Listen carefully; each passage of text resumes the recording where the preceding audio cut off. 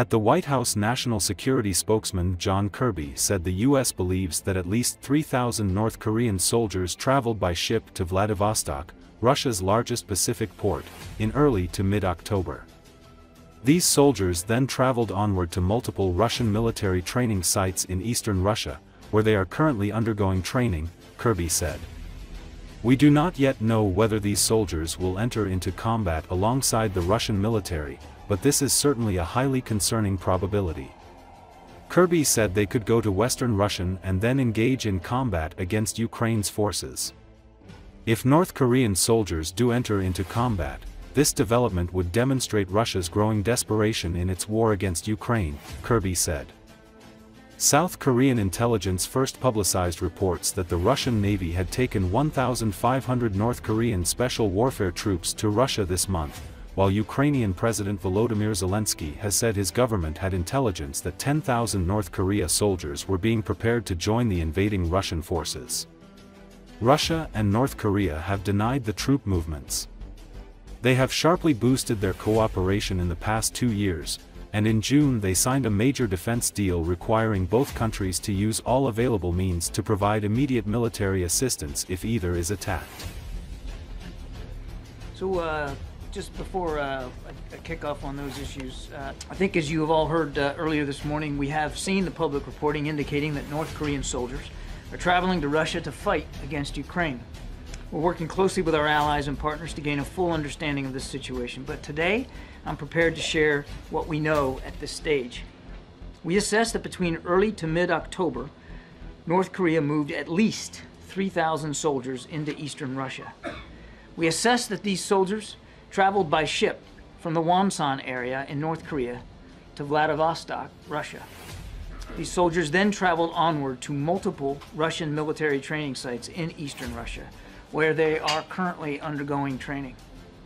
We do not yet know whether these soldiers will enter into combat alongside the Russian military, but this is certainly a highly concerning probability.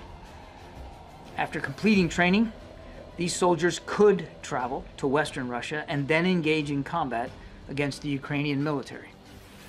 We have briefed the Ukrainian government on our understanding of this situation, and we're certainly consulting closely with other allies, partners, and countries in the region on the implications of such a dramatic move and on how we might respond. We assess that between early to mid-October, North Korea moved at least 3,000 soldiers into eastern Russia. For the time being, we will continue to monitor this situation closely. But let's be clear.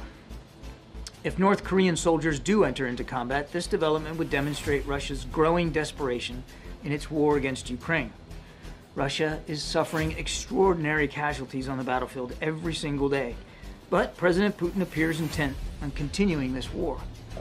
If Russia is indeed forced to turn to North Korea for manpower, this would be a sign of weakness, not strength, on the part of the Kremlin.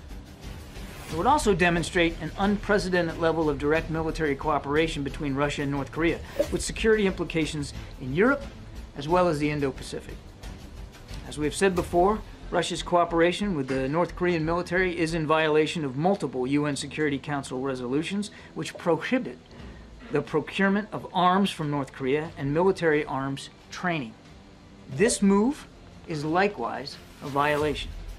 At President Biden's direction, the United States continues to surge security assistance to Ukraine. In just the past week, which I think you've seen, the United States has announced more than $800 million in security assistance to meet Ukraine's urgent battlefield needs. It's another example of how Mr. Putin's war of aggression has only unified and strengthened the resolve of G7 countries and our partners to defend shared values. Is the assessment that the presence of North Korean troops can have a meaningful trajectory on the war? And then secondly, you've said earlier even that it shows a sign of desperation on the Russians. But does it also demonstrate North Korea's commitment to this burgeoning alliance with Russia? And is that in and of itself a broadening and discouraging concern for America? So on your first question, too soon to tell, what kind of an impact these troops can have on the battlefield, because we just don't know enough about what the intention is in terms of using them.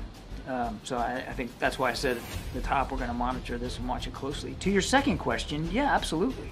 As we've also said, yes, I've called this a sign of desperation and a sign of weakness. It's not like Mr. Putin's being very honest with the Russian people about what he's doing here. I mean, Mr. Peskov, his spokesman just the other day, denied knowing anything about it. But we've also talked many, many times about the burgeoning and growing defense relationship between North Korea and Russia, and how reckless and dangerous we think that is, not only for the people of Ukraine, and clearly we'll watch to see what this development means for them, but also for the Indo-Pacific region. Very specific assessment at this time of the exact nature of all the training. There's about 3,000 North Korean troops have been sent to Russia, and they are now receiving training on drones and other equipment before being deployed to battlefields in Ukraine, South Korea's spy chief told lawmakers Monday. In a closed-door parliamentary committee briefing, National Intelligence Service Director Cho Tae-yong said another 1,500 North Korean troops have joined the 1,500 his agency estimated were in the country last week, according to lawmaker Park Sun-won, who attended the briefing. Park said that the NIS had confirmed North Korea sent 1,500 Special Operation Forces to Russia this month. Cho told lawmakers that his agency assessed that North Korea aims to deploy a total of 10,000 troops to Russia by December, Park told reporters. Lawmaker Lee Song-kwian also said the agency found that Russia is hiring Korean translators and educating North Koreans on special warfare.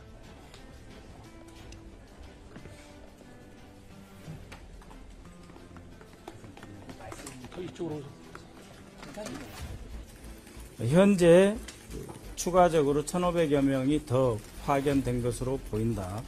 그래서 이제까지 러시아로 이동된 총 북한군 규모는 약 3,000여 명으로 판단하고 있다라고 하는 것이고요. 물론 실제로 더 파견되었을 수도 있고 또 일부 숫자에 차이가 있을 수는 있지만 대략적으로 그 정도로 파악하고 있다라고 하는 거고, 러시아와 북한 사이에 계획한 약 1만여 명의 파병은 12월경으로 예상된다라고 보고가 있었습니다. 네. 러시아군이 한국어 통역 자원을 대규모로 선발하고 있다는 동향이 확인되고 있으며, 북한군에게 군사 장비 사용법은 물론 무인기 조종 등 특수 교육도 진행하고 있다는 사실도 확인되었습니다.